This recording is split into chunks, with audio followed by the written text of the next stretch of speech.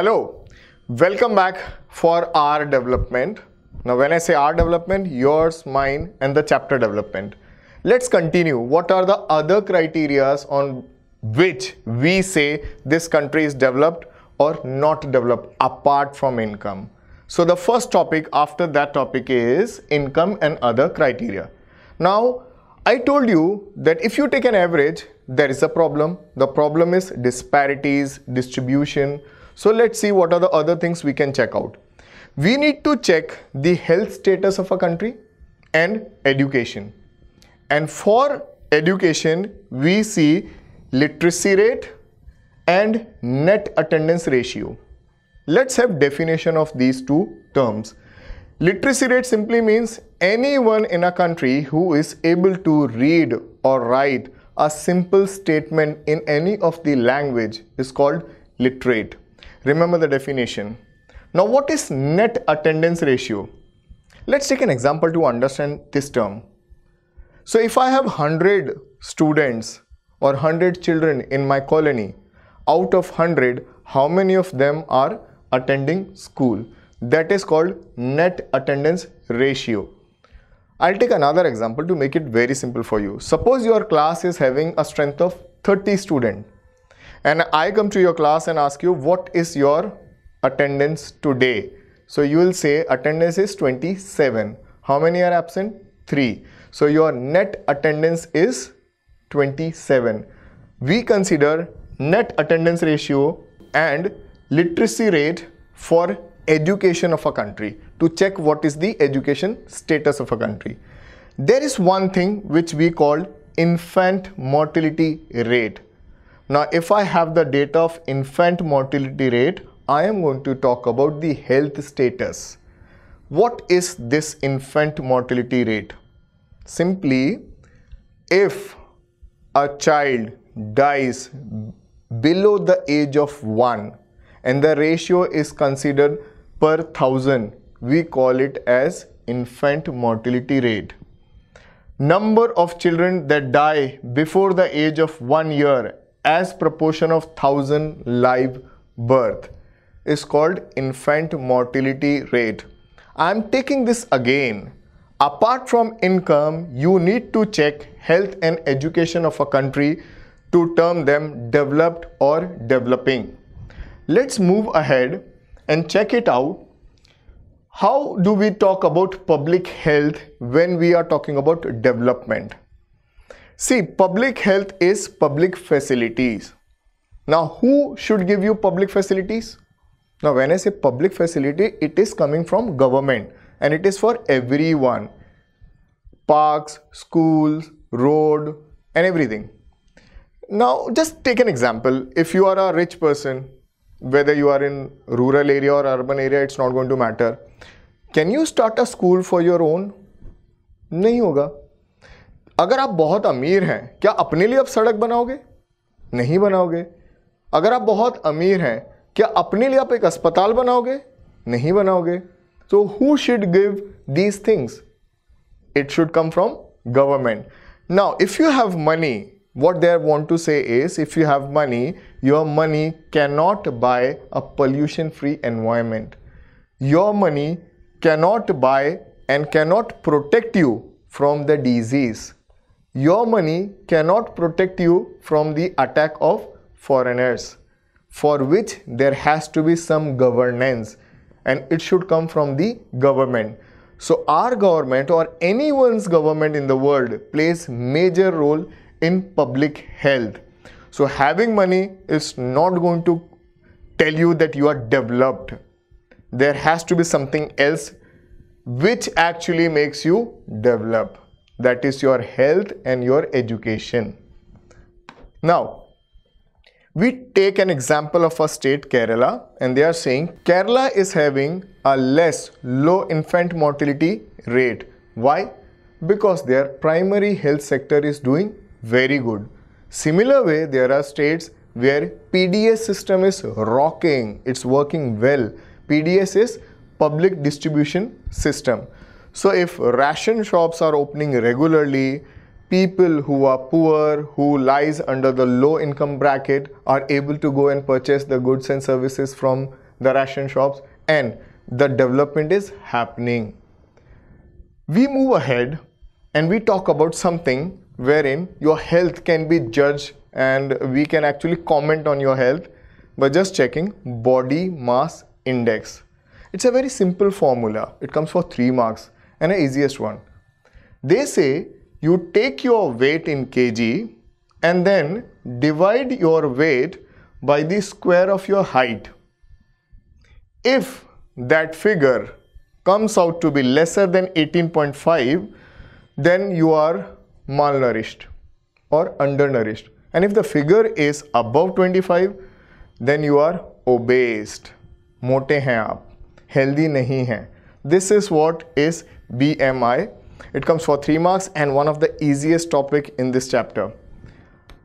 I move ahead and find out about the Human Development Index and Report. Now, Human Development Report is published by UNDP, United Nations Development Program. And they say there is a problem with an average, which has been given by the World Bank. So I am considering few other things. Those things are your health and education. But herein for health, they are not checking infant mortality, which is a part of it, but they are checking about longevity. When I say longevity, it is life expectancy. Simple definition, an average age of a person when he is born in that area. अब वो हर country का life expectancy अलग होता है.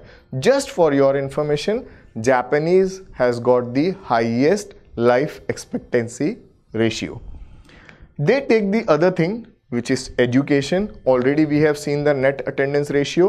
Now herein they are going to talk about the NAR, which is net attendance ratio, and apart from that, gross enrollment ratio.